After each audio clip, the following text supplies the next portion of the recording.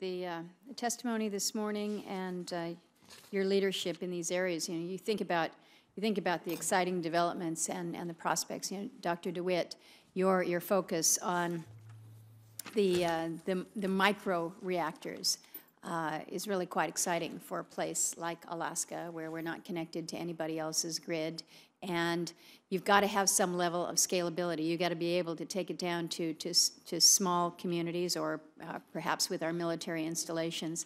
I look at this and say there is room for extraordinary potential. As with any good idea, though, you've got situations relating to the financing, and you have a regulatory process. So I want to start with my questions this morning on the regulatory aspect of it.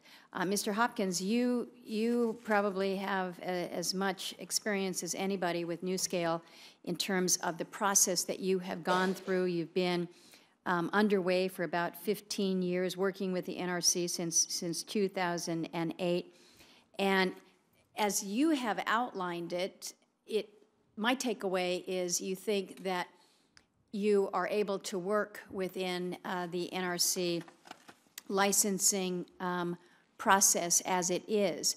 Mr. Kaczynski, you have suggested that there are some real challenges within the process as it exists today, taking these new technologies and basically trying to make them fit within a structure that has been designed for basically a different model or a different approach. Can I have a more fulsome discussion on this issue of whether or not we need to see this licensing framework restructured to be more adaptable, to recognize that we have a whole range of different technologies that we are considering right now, and recognizing that time is money, what do we do with the regulatory process as it exists now? So I kick that out for general discussion. Mr. Hopkins, Mr. Kaczynski, go ahead. Senator,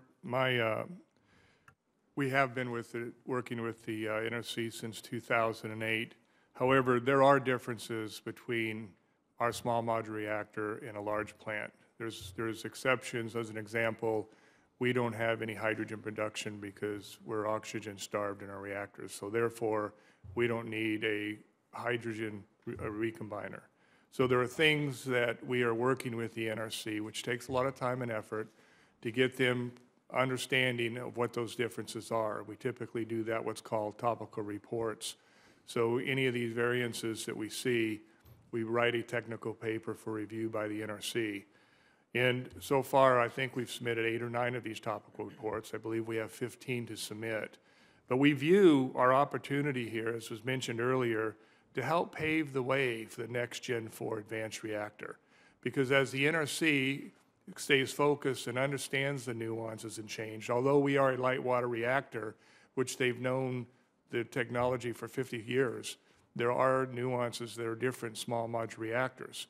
So and our hope is, as we go through this process, which we budgeted right now in the neighborhood of $50 to $60 million to go through design certification application, we'll also be able to enhance the advanced reactors going through, as you mentioned, the gold star, the gold plate of the NRC. So you're paving the way for others, but I'm sure that there's a lot of others that are sitting back and watching the NuScale process going forward, saying, maybe we don't want to be number 2. Maybe we want to wait until the process is a little more complete, having to produce these assessments or these analysis every step of the way. Mr. Kaczynski, you've mentioned that that Southern is looking to perhaps a more innovative licensing process. What are you recommending?